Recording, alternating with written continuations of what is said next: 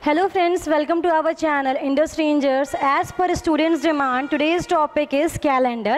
आज हम लोग कैलेंडर के बारे में पढ़ेंगे. देखिए कैलेंडर और क्लॉक दो ऐसा टॉपिक है जो कोई भी एग्ज़ाम की आप प्रिपरेशन कर रहे हो, जो आपके स्टेट लेवल के लिए हो, आपके एयरफोर्स के लिए हो, एसएससी के लिए हो, बहुत इंपॉर्टेंट है. एक क्वेश्चन तो मस्ट है कि आएगा ही आएगा. कैलेंडर के कॉन्सेप्ट को सीखने के लिए थोड़ा सा आपको कॉन्सेंट्रेट होना बहुत इंपॉर्टेंट है. आइए चलिए पढ़ते हैं कैलेंडर के बारे में. ध्यान दीजिए, अगर हम ये पूछें आपसे सिंपली कि दिन कितने होते हैं तो आपका आंसर क्या होगा? 365, 366? जी नहीं, दिन होते हैं 7 दिन होते हैं. अगर आपसे कोई पूछे कि डेज़ या दिन कितने होते हैं तो आपका आंसर आना चाहिए 7 डेज़. आप ध्यान देंगे वही 7 दिन क्या होता है, रिपीट होता जाता है. अगर हम आपसे कहें कि आपका सिलेक्शन आने वाले 7 दिन में हो जाएगा तो जी कोई नया और डे तो आने वाला है नहीं, इन्हीं 7 दिनों में से कोई एक दिन होगा. ठीक, अब आगे ध्यान देते हैं. कोई हमसे पूछे दिन कितना होता है, 7. अब हम आते हैं नॉर्मल ईयर. नॉर्मल ईयर में दिन कितने होते हैं? अगर हम आपसे पूछें एक नॉर्मल ईयर, उसमें दिन कितने होते हैं? 365. ठीक, और एक लीप ईयर जिसको हम लोग हिंदी में क्या बोलते हैं, अधिवर्ष भी बोलते हैं. लीप ईयर में दिन कितने होते हैं? 366. लीप ईयर में क्या होता है, आपकी फरवरी कितने की होती है? 29 की होती है. नॉर्मल ईयर में फरवरी आपकी 28 की होती है. अब ज़रा ध्यान देते हैं, अगर हम इस 365 में, जाहिर सी बात है 7-7 दिन का पेयर होगा, हफ्ता जो रिपीट करेगा. 7 दिन के एक पेयर को हम क्या बोलते हैं, वीक बोलते हैं ना. तो वो क्या करेगा, 7-7 दिन के फॉर्म में रिपीट करेगा. ज़रा सा हम 365 को अगर हम 7 से डिवाइड करेंगे तो आप ध्यान देंगे ये आपका 52 टाइम्स जाएगा और आपका यहाँ पर रिमाइंडर क्या आ गया, 1. ये 1 क्या है, आपका रिमाइंडर है. इसे हम लोग हिंदी में शेषफल कहते हैं. ये 1, इसे 1 को कैलेंडर की भाषा में हम ऑड डे कहते हैं. 1 क्या है जी, ये है आपका ऑड डे. हिंदी में हम क्या बोलेंगे, विषम दिन. हिंदी में हम इसे बोलते हैं विषम दिन. ध्यान दीजिएगा, इसी ऑड डे पे, ये जो ऑड डे है ना, इसी पर पूरा आपके कैलेंडर के क्वेश्चन बेस्ड होते हैं. अगर आपसे कोई पूछे नॉर्मल ईयर में कितने दिन है, 365 जी, इसमें क्या हो गया, आपके 52 तो वीक हो गए, ओके, और 1 आ गया ऑड डे. ठीक, इसी तरीके से अगर हम ध्यान दें 366 है ना, एक बढ़ गया, इस बारी ऑड डे कितने होंगे, 2 ऑड डे हो जाएंगे. तो नॉर्मल ईयर में, सॉरी लीप ईयर में ऑड डे कितने होते हैं, 2 ऑड डे होते हैं. अब यहाँ तक तो बात समझ में आ गई कि ऑड डे क्या है, बट ये ऑड डे का रोल क्या है ये भी तो पता होना चाहिए ना. ध्यान दीजिएगा, ऑड डे का रोल क्या होता है.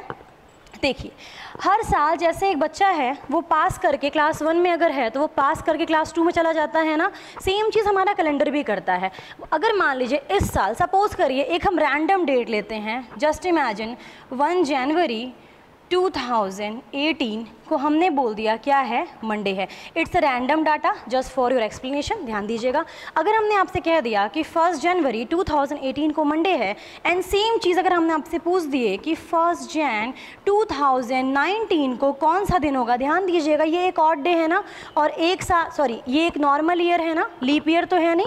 अभी बताते हैं लीप ईयर कैसे चेक करते हैं. तो अभी ये नॉर्मल ईयर है, नॉर्मल ईयर में हमने क्या देखा, मंडे है, और साल भर में कितने ऑड डे होते हैं, एक ऑड डे होते हैं. हम क्या करेंगे, एक दिन बढ़ा देंगे. यही रोल है हमारे ऑड डे का.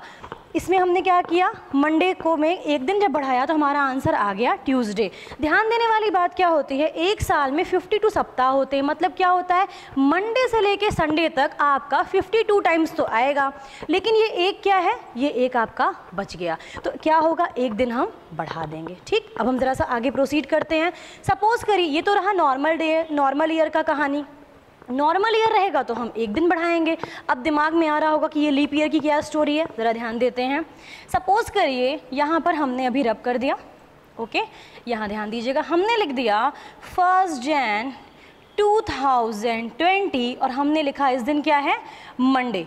अब ध्यान दीजिएगा 2020 क्या है, एक लीप ईयर है. लीप ईयर हम कैसे चेक करते हैं, अगर आखिरी की 2 संख्या कंप्लीटली 4 से कट जाए, ये 4 की डिविजिबिलिटी भी होती है कि लास्ट के 2 डिजिट अगर 4 से कंप्लीटली कट जाएं तो वो क्या होता है, एक लीप ईयर होता है. बस ध्यान देने वाली बात क्या है, अगर आपका शताब्दी वर्ष होगा, मतलब सेंचुरी ईयर, जैसे फॉर एग्जाम्पल ईयर 2000, ईयर 900, 1800, इन सब ईयर का अगर हमें पता करना हो कि ये लीप ईयर है कि नहीं, हम 4 की बजाय इसको डिवाइड हम 400 से करते हैं. इसका कॉन्सेप्ट डिफरेंट है, वो आपके रीजनिंग में कभी भी नहीं पूछेगा. इधर ध्यान दीजिए, यहाँ पर क्या होगा, अब जैसे फॉर एग्जांपल 1900 जो है ये हमारा लीप ईयर नहीं है, क्योंकि ये 400 से कम्प्लीटली कट नहीं होता है। अगर आपको डाउट हो तो आप अपने मोबाइल में 1900 के फरवरी का कैलेंडर ओपन करके देख सकते हैं। फरवरी उसमें 28 की होगी, न कि 29 की। बट सन 2000 पे आते हैं, सन 2000 कम्प्लीटली 400 से कट जा रहा है, इसका मतलब सन 2000 क्या है, लीप ईयर है। अब आते हैं अपने क्वेश्चन पे, यहाँ पर एक लिखा हुआ है, हमने लिखा सन 2020। 2020 से हमें क्या समझ में आ रहा है, ये एक लीप ईयर है। हमें पता है लीप ईयर में क्या होते हैं, 2 ऑड डे होते हैं। क्यों भाई, क्योंकि रास्ते में जब हम 1 जनवरी से, अगर यहाँ से हम 1 जनवरी से 2021 पे जाएं तो रास्ते में जो फरवरी हमें मिलेगी वो फरवरी जी 28 की नहीं होगी, 29 की होगी। तो हमें यहाँ पे क्या करना होगा, ट्यूसडे ना दे के आंसर हमें क्या करना है, 2 दिन बढ़ाना है। अभी हमारा आंसर क्या हो जाएगा, वेडनेसडे। तो हमें इस पे ध्यान देना है। ये रही कहानी आपकी ऑड डे की। अब चलिए देखते हैं इस पे बेस्ड क्वेश्चन को कैसे सॉल्व किया जाता है। चलिए अब हम जो अभी हमने कॉन्सेप्ट सीखा उस पे बेस्ड जरा क्वेश्चन को देखते हैं। यहाँ पर पहले हमने टॉपिक लिया है डे टू डे। जब क्या होगा, हमारा मंथ और ईयर हमारा सेम रहे, बस डेट क्या हो, चेंज हो। ठीक है, ध्यान दीजिएगा, लिखा है if 6 March 2018 is a Saturday, अगर 6 मार्च 2018 को शनिवार है तो what will be the day on 22 मार्च 2018, 22 मार्च को कौन सा दिन होगा। अब ध्यान दीजिएगा, इस क्वेश्चन को हम 2 तरीके से करेंगे। सिंपल सी बात है, 6 मार्च तक का हमें टाइम पता है ना, हमको जाना कहाँ तक है, 22 मार्च तक। अगर हम 22 में से 6 को माइनस करेंगे तो हमारे पास आंसर कितना आएगा, 16। इस 16 को अगर हम 7 से डिवाइड करें, इधर देखिएगा, 16 डिवाइडेड बाय 7, हमारे पास रिमाइंडर कितना आया, ये क्या है हमारा, ये हमारा है रिमाइंडर। ध्यान दीजिएगा, क्वोशिएंट की बात नहीं हो रही है, रिमाइंडर की बात हो रही है। क्यों रिमाइंडर की बात हो रही है, क्योंकि भाई 2 तो इसमें वीक आ गए, दिख रहे हैं आप, 14 से कट जाएगा। दिस शोज व्हाट कि 2 तो पेयर के वीक आएंगे, उसके बाद 2 दिन एक्स्ट्रा है। अब हमें क्या करना है, सैटरडे में अगर हम 2 दिन ऐड कर दें, सैटरडे प्लस 2 कर दें, हमें क्या मिल जाएगा, संडे मंडे। हमारा आंसर क्या आ गया, मंडे। ये तो एक हो गया कॉन्सेप्चुअल, जैसा अभी हम लोगों ने पढ़ा था उस तरीके से। कुछ होते हैं बेसिक चीज़ें, जैसे कि हम आपको एक बात बताएं, सिंपल सी बात, ध्यान दीजिएगा। हमें पता है 7 दिन होते हैं, तो ये भी तो तय है ना, अगर 7 तारीख को मंडे है तो 14 को भी मंडे होगा, 21 को भी मंडे होगा और 28 को भी मंडे होगा। क्यों, क्योंकि भाई 7 का टेबल चल रहा है, जाहिर सी बात है। ध्यान दीजिएगा, 6 मार्च को सैटरडे है, क्या हम यहाँ से पता लगा सकते हैं कि 7 मार्च को कौन सा दिन है, 7 मार्च 2018 को हम ये कह सकते हैं कि संडे है। बेसिकली हमारा माइंड ये कहता है, क्योंकि 6 को क्या है, सैटरडे है, तो 7 को क्या हो गया, संडे हो गया। अब ध्यान दीजिए, 7 को जब संडे है, जाहिर सी बात है कि अब 14 मार्च 2018 को क्या होगा, again Sunday. In the same way 21 मार्च को क्या होगा, अगेन संडे। हमसे पूछा क्या है, 22। 21 के बाद जी क्या आता है, 22। हम इजीली कह सकते हैं कि 22 को क्या है, मंडे है। जब भी हमारे पास डे टू डे वाले क्वेश्चन आएंगे, हम इस तरीके के कॉन्सेप्ट को लगा करके ईजिली 1 मिनट से भी कम समय में हम आंसर दे सकते हैं। आपकी प्रैक्टिस रहेगी तो आप 30 सेकंड में भी आंसर दे सकते हैं। चलिए अब ज़रा हम लोग मंथ टू मंथ वाले कॉन्सेप्ट पे आते हैं। अब हम ध्यान देते हैं मंथ टू मंथ पे क्वेश्चन किस तरीके से आते हैं, उन्हें कैसे किया जाता है। ध्यान दीजिएगा, इस बारी क्या हो गया है, आपका डेट भी चेंज है, आपका मंथ भी चेंज है, बट ईयर क्या है, सेम है। ऐसे क्वेश्चन को कहते हैं मंथ से मंथ पे जाना। अब ध्यान दीजिएगा, क्या लिखा हुआ है, 31 मार्च 2018 को वेडनेसडे है, so what will be the day on 12 जुलाई 2018। अब ध्यान दीजिएगा कैसे इस क्वेश्चन को करते हैं। देखिए, सब गेम आपका ऑड डे का है, बस हमको ऑड डे को ही फोकस करते हुए क्वेश्चन को सॉल्व करना होता है। देखिए, मार्च में क्या दिया है, 31 मार्च ना, क्या मार्च में कोई और दिन बचा है, नहीं, वेरी गुड। तो अगर हमें देखा जाए, सिंपली हम कह सकते हैं कि मार्च में कुछ भी नहीं बचा। ठीक, अब आते हैं, एक बात बताइएगा, अप्रैल कितने दिन का होता है जी, अप्रैल आपका होता है 30 दिन का। अगर हम 30 को 7 से डिवाइड करेंगे तो रिमाइंडर कितना आएगा, 2। हम कह सकते हैं यहाँ पे 2। ठीक, अप्रैल हो गया। अप्रैल के बाद आता है आपका मई होता है 31 का। 31 को अगर हम 7 से डिवाइड करें, ध्यान दीजिएगा, 31 को 7 से डिवाइड करें, रिमाइंडर क्या आएगा, ये क्या है हमारा, ये है रिमाइंडर। रिमाइंडर आया हमारा 3। अब आते हैं जून पे। जून हमारा है 30 का, अगेन हमारा रिमाइंडर क्या हो जाएगा, 2। ये सब जो रिमाइंडर है ना, ये सब ऑड डे है। आगे ध्यान दीजिए, जुलाई, 12 जुलाई तक हमें आना है, मतलब टिल 12 जुलाई तक। जुलाई की डेट कहाँ तक है, कंप्लीट जुलाई नहीं लेना है, 12 जुलाई तक। 12 जुलाई को अगर हम 7 से डिवाइड करेंगे तो रिमाइंडर कितना आएगा, 5। गुड, जुलाई के लिए हमने लिख दिया 5। अब इन सब को हमें ऐड करना है, ये तो हमने इस तरह से लिख दिया था।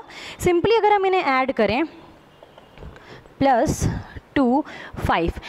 अपॉन 7, ये सारे हमारे पास मंथ के ऑड डे निकल के आए, इनको हमने अपॉन 7 किया। देखिएगा किस तरीके से हम डिवाइड करें, 5 2 7, क्या ये कैंसिल हो गया, 3 2 5 मीन्स रिमाइंडर क्या आ जाएगा 5। आपको कुछ नहीं करना है, वेंसडे में आप 5 डेज बढ़ा दीजिए, Wednesday, Thursday, Friday, Saturday, Sunday, Monday. आपका आंसर कितना आ गया, Monday.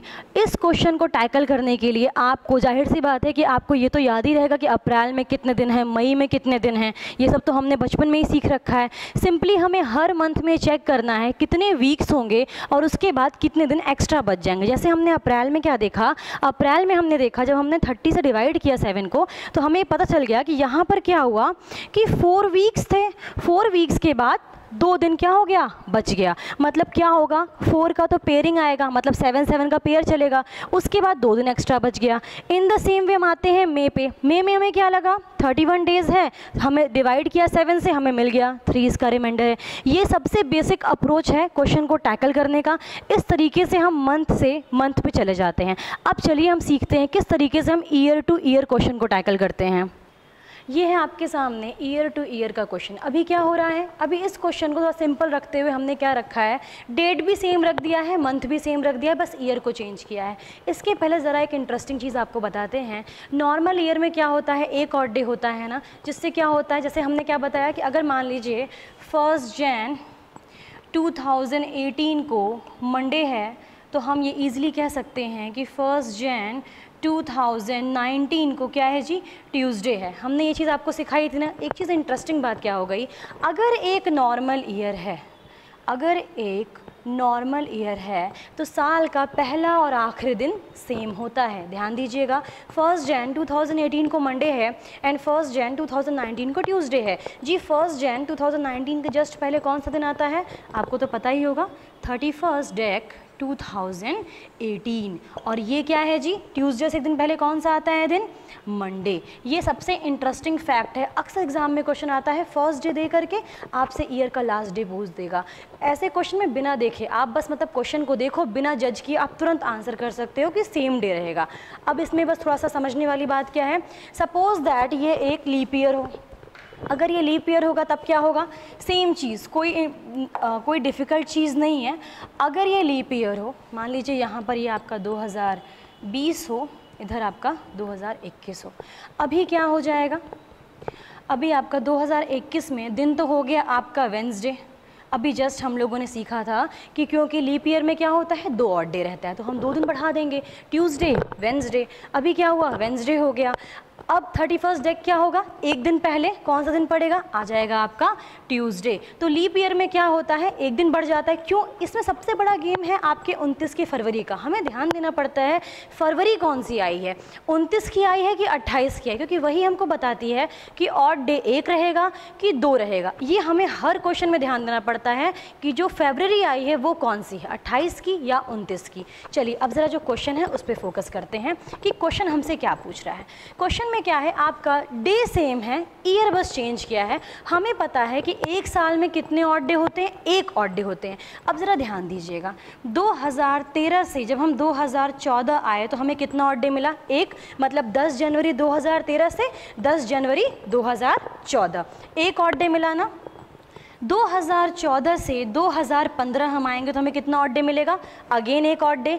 In the same way 2015 से 2016, ध्यान दीजिएगा अभी आपकी 29 की फरवरी नहीं आई है, क्योंकि 2015 से स्टार्ट करके 10 जनवरी है ना, 10 जनवरी 2016 है, इसके बाद फरवरी आएगी। तो अभी जब हम लिखें 2016 से 2017 पे जब हम आए तो हमारे पास कितना ऑड डे मिला, 2। और आपसे पूछा क्या है, 2018। अगर 2017 से 2018 पे हम आते हैं, हमें 1 ऑड डे मिलता है। ये आप समझ रहे हैं, 10 जनवरी 2013 से 10 जनवरी 2014 गए थे। ये कंप्लीट डाटा 10 जनवरी से हम निकाल रहे हैं। अब हम क्या करेंगे, इन सबको ज़रा हम ऐड कर देते हैं। देखिए 2 3 4 5 6, आपके पास इसका सम कितना आ गया, 6। 7 से अगर हम डिवाइड करेंगे तो रिमाइंडर हमारे पास 6 आएगा। 6 का मतलब क्या होता है, थर्सडे है, या तो आप एक दिन पहले चले जाओ वेंसडे, या फिर थर्सडे में आप 6 को ऐड कर दो। सिंपल सी बात है, अगर आप थर्सडे में 6 डेज को ऐड कर दोगे तो क्या मिल जाएगा आपका, वेंसडे। इस तरीके से हम क्वेश्चन को टैकल करते हैं। ईयर चेंज होने पर हमारा क्वेश्चन उल्टा आसान हो जाता है, डिफ़िकल्ट नहीं होता है, क्योंकि हमें बहुत ही कम कैलकुलेशन करता है। आप ध्यान दीजिएगा, सिर्फ 1 का सम आया है, आप इसको फिंगर्स पे भी काउंट कर सकते हैं। अब चलिए ज़रा दूसरे क्वेश्चन पे हम देखते हैं उसका क्या कॉन्सेप्ट है। अब ये हमारे ईयर टू ईयर का एक दूसरे वैरायटी का क्वेश्चन है। ध्यान दीजिएगा, इसमें क्या हुआ, इसमें डेट भी चेंज है, मंथ भी चेंज है, ईयर भी चेंज है। अब हम कैसे करेंगे, आइए देखते हैं। लिखा है if 1 Jan 2011 is the Saturday, what will be the day on 19 March 2013। हमें क्या पता है, 1 जनवरी 2011 को सैटरडे पता है। हम 1 जनवरी 2011 से हम क्या 1 जनवरी 2013 तक आ सकते हैं, क्योंकि हमको पता है कि एक साल में कितने ऑड डे होते हैं। ज़रा ध्यान दीजिएगा, 2011 से 2012 तक हम आए, क्या है 1 जनवरी, अभी 1 जनवरी 2012 आया है। फरवरी आपकी 29 की फरवरी अभी नहीं आई है, तो ऑड डे कितना हो गया, 1। अब जब हम 1 जनवरी 2012 से 1 जनवरी 2013 पे आए, तो रास्ते में हमें जो फरवरी मिली थी वो कौन सी थी, वो 2012 की फरवरी थी। तो फरवरी कितने की हो गई, 29 की। 2012 क्या है, एक लीप ईयर है। तो अब की बारी ऑड डे कितना हो गया, 2। अब ध्यान दीजिए, यहाँ तक से हम समझ गए कि हम कहाँ पहुँच गए, यहाँ तक के डाटा से हम पहुँच चुके हैं 1 जनवरी 2013 तक। अब ध्यान दीजिएगा, 1 जनवरी 2013 तक का तो हमको पता चल गया कि भाई वहाँ तक 3 ऑड डे हैं। आप चाहें तो सैटरडे में आप 3 दिन बढ़ा भी सकते हैं। ठीक है, आगे बढ़ते हैं। अब हम आते हैं जनवरी में कितने दिन बचे हैं। 1 जनवरी का हमको पता है, क्या जनवरी में 30 दिन बचे हुए हैं। तो हम 30 दिन को अगर हम जैन पर आएँ, यहाँ पे लिख दें जनवरी, तो जनवरी में अभी कितने दिन बचे हुए हैं, 30 दिन, क्योंकि 1 जनवरी का तक का तो हमने निकाल लिया। जनवरी में है 30 दिन, तो कितने ऑड डे निकलेंगे, 2, क्योंकि 30 को जब हम 7 से डिवाइड करेंगे तो रिमाइंडर कितना आएगा, 2। इन द सेम वे ये नॉर्मल ईयर है ना, 2013 एक नॉर्मल साधारण वर्ष है। इसमें फरवरी में कितने होंगे, फरवरी में तो इसमें 0 होगा। फेब में, क्योंकि फेब आपका कितने का है, 28 का है। अब आते हैं मार्च, हमें 19 मार्च तक आना है, हमको 19 मार्च के आगे नहीं जाना है। तो मार्च में आया आपका 19 को जब हम 7 से डिवाइड करेंगे तो हमारे पास रिमाइंडर कितना आ जाएगा, रिमाइंडर आ जाएगा हमारे पास 5। ये आ गया हमारा मार्च। अब हम क्या करेंगे, इनका हम सम करेंगे सिंपल, जैसा हमने कहा था 5 2 7 कैंसिल हो गया, 3 बचा। आइए ज़रा एक बार कर भी लेते हैं। 1 + 2 + 2 + 0 + 5 अपॉन 7। इसे अगर हम करेंगे, देखिए 5 2 7 कैंसिल हो गया, 3 बचा। ये 3 क्या है, 3 हमारा है ऑड डे। ये 3 आ गया हमारा ऑड डे। हम सिंपली क्या करेंगे, सैटरडे में हम 3 दिन बढ़ा देंगे। सैटरडे में हम 3 दिन बढ़ाएंगे तो कौन सा दिन आ जाएगा, संडे, मंडे, ट्यूसडे। ये है आपका कैलेंडर का पार्ट 1। अभी हम कैलेंडर के पार्ट 2 को लेकर के आएंगे। Thank you so much for watching our session. आपको कोई भी प्रॉब्लम हो आप कमेंट सेक्शन में कमेंट कर सकते हैं। Thank you.